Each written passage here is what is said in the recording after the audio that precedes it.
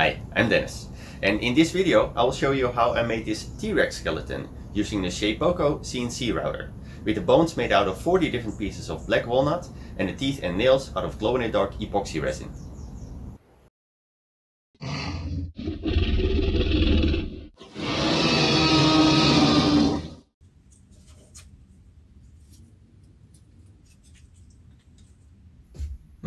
Yeah, it's cute, but I think the Shapeoko can do better than this.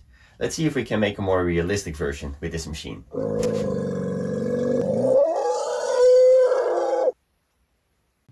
I found an accurate 3D model of a T-Rex designed for 3D printing on thingiverse.com that I downloaded, but had to modify all the components for two-sided CNC routing, which I did with Meshmixer.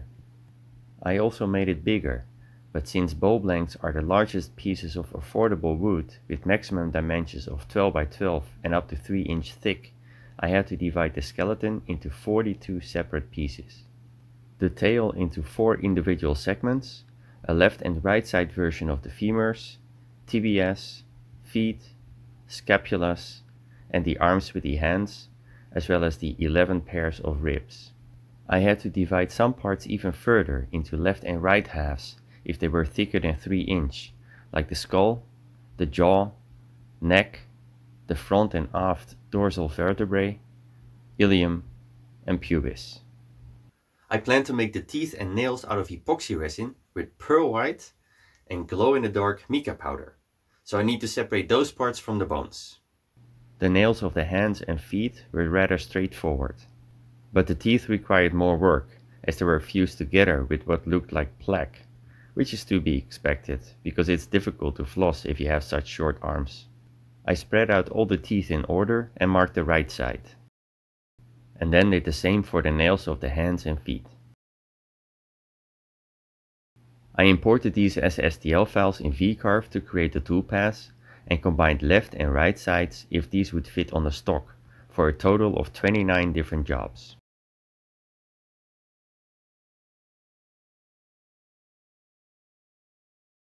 So that is the theory. Any questions?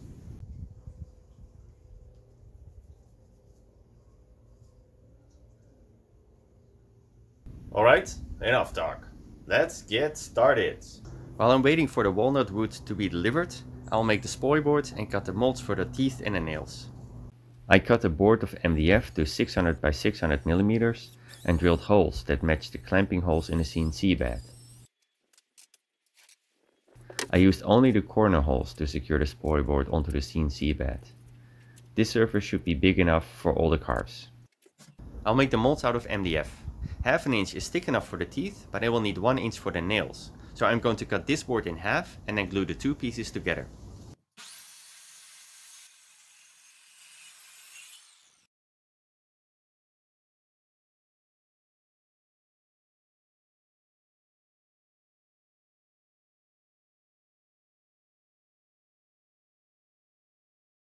I'll let it dry overnight, and in the meantime I'll carve the mold for the teeth. I clamped the stock onto the spoilboard, inserted the roughing bit, installed the dust shoe and carved the pocket for the epoxy fill, which I finished off with a downcut bit. The following day I repeated the steps to carve the mold for the nails. I'm going to fill the molds with epoxy resin and add some pearl white mica powder to give the teeth that shiny white color. I'll also add some glow-in-the-dark powder for special effect. I poured part B and then added the more viscous part A. Mixed it well, then added a few scoops of pearl white as well as glow-in-the-dark powder. Mixed again and poured the epoxy into the mold for the teeth and the nails.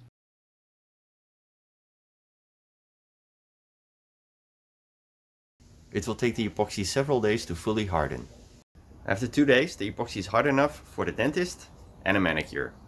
I first drilled the dowel holes into the spoilboard and then used router bits for precise positioning of the stock. I chose a 1/8 spiral O-flute bit for the roughing pass for optimal chip clearance of the epoxy, and then performed the finishing pass with a 1/8 ball nose bit. I flipped the stock upside down and repeated the process for the other side.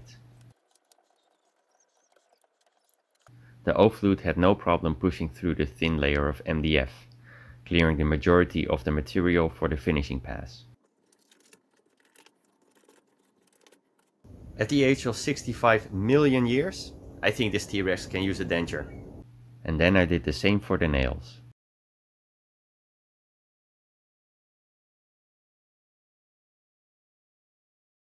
Since there are so many pieces and they all look very similar, I'll leave the nails and the teeth in the stock as a reference to where they go until I have carved the components to which they attach. The first batch of wood has arrived. Since those dinosaur skeletons you see in museums are always dark brown, I opted for black walnut to carve the bones. I'll start with the skull. I used a bandsaw to cut the stock to size, and the planer to give each piece the right thickness, and then clamp the stock onto the spoilboard. My experience with such thick stock is that the sawdust clogs up deep narrow grooves. And since these extra long router bits are only spiraled at the very tip, the sawdust does not get cleared from these grooves and pushes against the shaft. This prevents the bit from traveling all the way into the corners, making the belt slip, and then everything gets ruined. So I'll try to clear as much stock material around the 3D shape before I start the roughing pass. I first drilled the dowel holes with the standard 3-inch long bit. Even with the Z gantry at the maximum height, these extra long bits won't fit between the router and the stock surface, so I had to move the router to a higher position in the Z gantry clamp. I could then run the stock clearance pass with that extra long 4-inch end mill, followed by the roughing pass of the outside of the right side skull using the same bit. I swapped the end mill for an extra long bullnose bit to do the finishing pass. I cut a 1/4-inch dowel in half and made the dowel holes in the stock deep enough that about 4 mm sticks out. These protruding stubs will go into the dowel holes that I'll drill into the spoilboard. I used a downcut bit for the dowel holes in the spoilboard, as an upcut bit would create ruffled edges that would prevent the stock from getting flush with the spoilboard. I then flipped the stock upside down with the dowels inserted into the dowel holes for perfect alignment with the CNC 0 coordinates. After that, I used the 4-inch end mill for the roughing and the 4-inch bullnose bit for the finishing passes.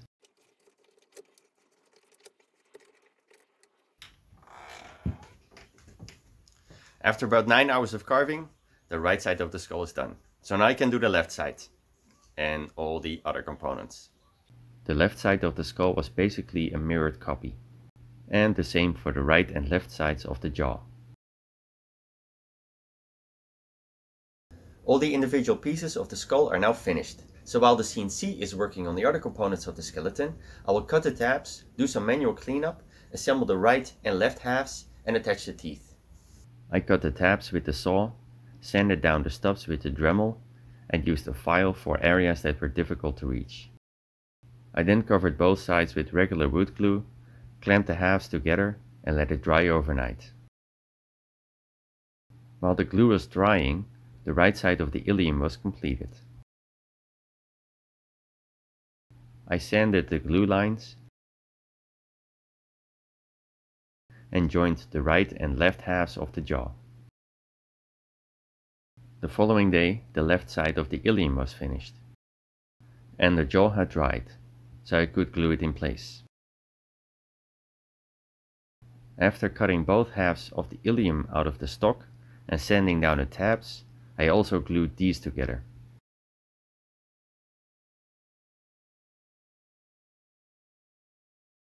By the time that glue had dried too, the left and right femur bones were done. I used a thin file to cut out the teeth. I dropped it. Where did it go? Ah, found it. I shaped the base so that it would match the contour of the skull and glued it in place with translucent glue. I was careful not to drop the second tooth, glued it next to the first, and repeated the process for the other teeth.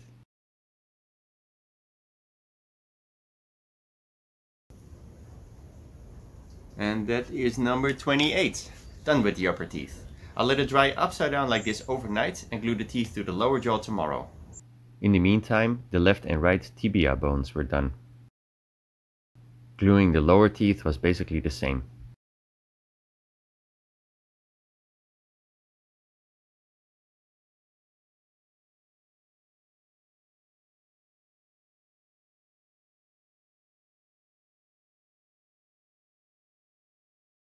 Then the scapulas were completed.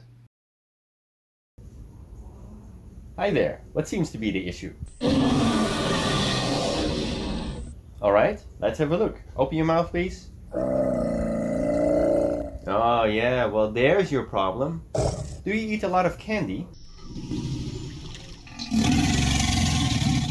Well, I'm sorry, but that sweet tooth needs to come out.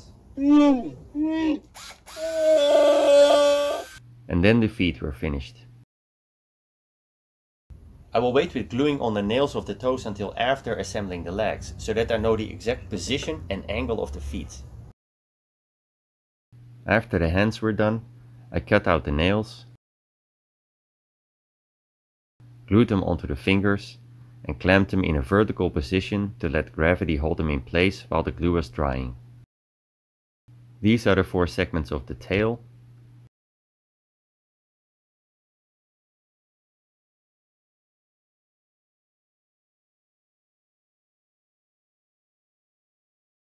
these the 2 segments of the dorsal vertebrae,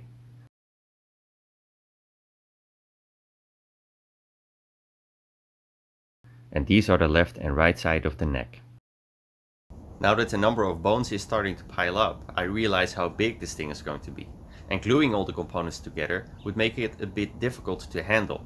So I'm going to separate the skeleton into 3 pieces, a head, mid and tail section, which I will assemble separately. I bought a few heavy-duty flush mount brackets, which I attached to the ilium by cutting a shallow pocket with a Dremel, so that the bracket with the hook pointing upwards was flush with the wood surface, and onto the tailpiece with the hook pointing downwards. I hope this is going to hold the weight. I did the same for the front side with the dorsal vertebrae. Carving all the ribs from 1-inch boards went much faster than the other components from 3-inch thick stock.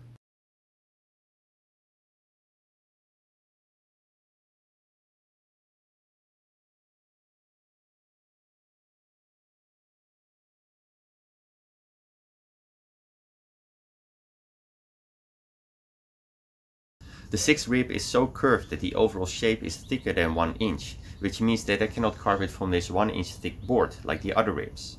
Therefore, I will carve it from the same stock material as the left and right side of the pubis, which is 2-inch thick. In the meantime, I attached the dorsal vertebrae segments to each other. I drilled a pilot hole, which I widened to 1/4 inch to fit a dowel.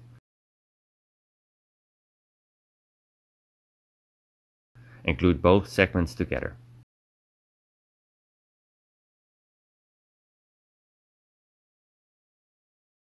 I had prepared the connection of the head before gluing the neck onto the dorsal vertebrae, as gluing the head would be easier after installing the ribs.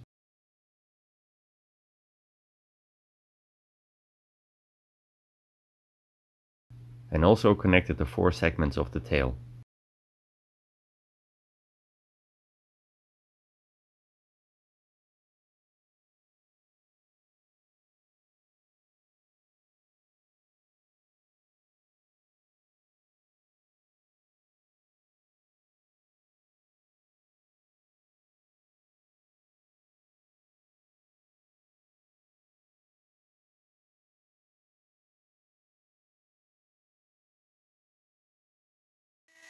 Only 2 more CNC jobs to go.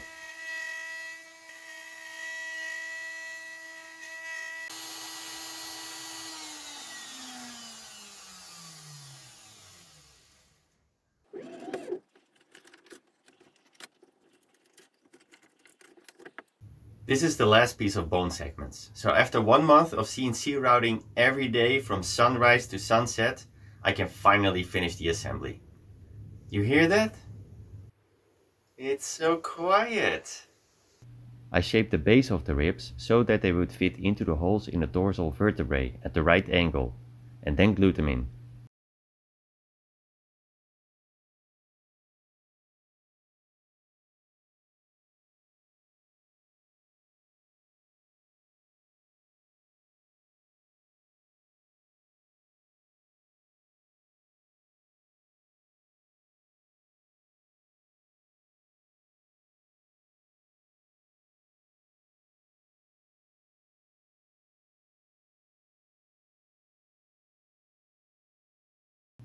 to do the other side the next day.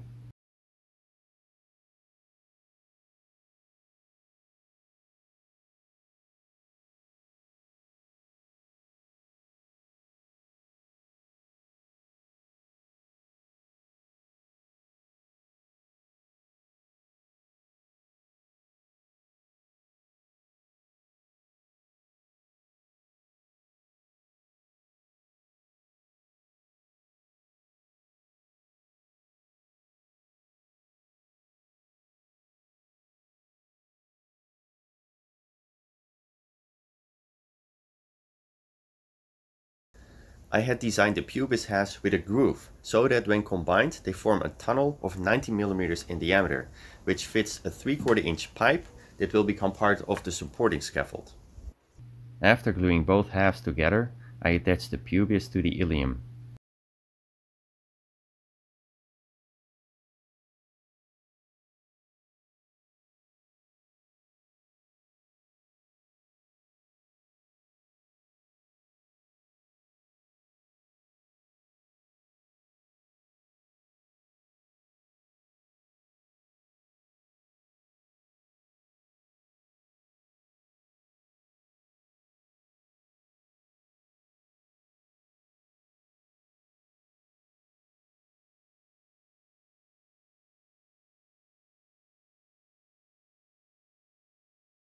By that time, all the ribs had dried, so I could attach the head to the neck.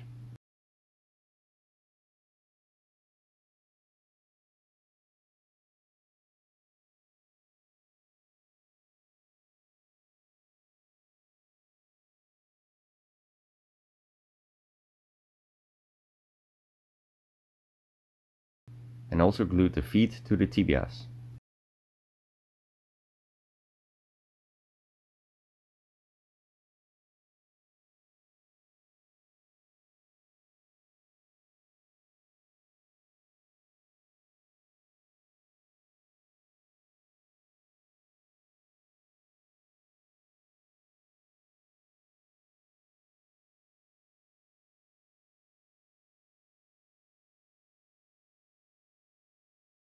Now that all the components along the spine are assembled, I can determine the height of the pubis to cut the support strut to length and then position the legs so that the feet touch the ground.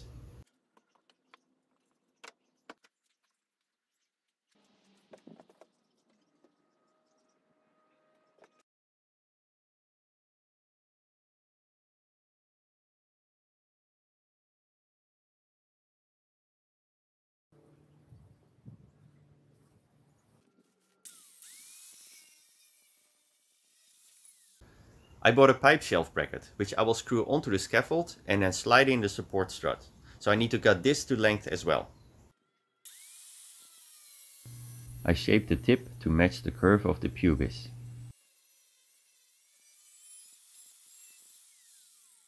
With everything in place, I could also mark the positioning of the scapulas and arms. I kept the design of the scaffold very simple. I just cut the corners at a shallow angle, sanded it all to a smooth finish, and screwed on the pipe bracket.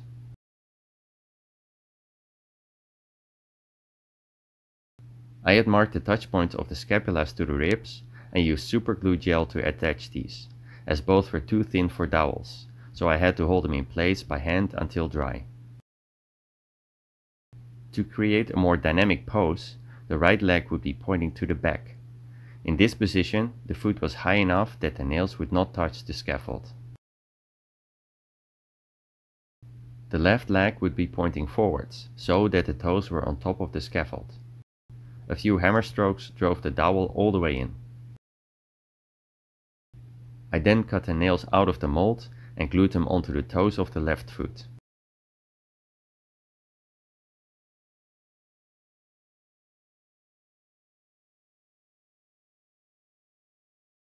I did the same for the right foot that I had clamped onto the sawhorse.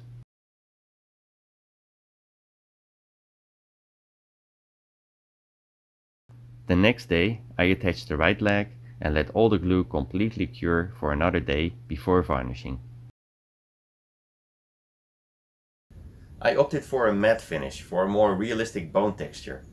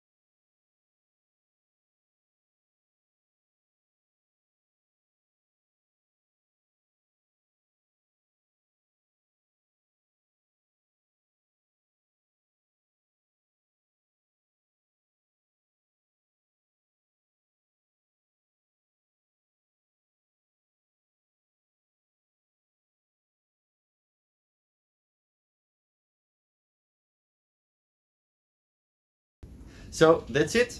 It may not be as big as the real monster, but at least a bit more realistic than a plywood version.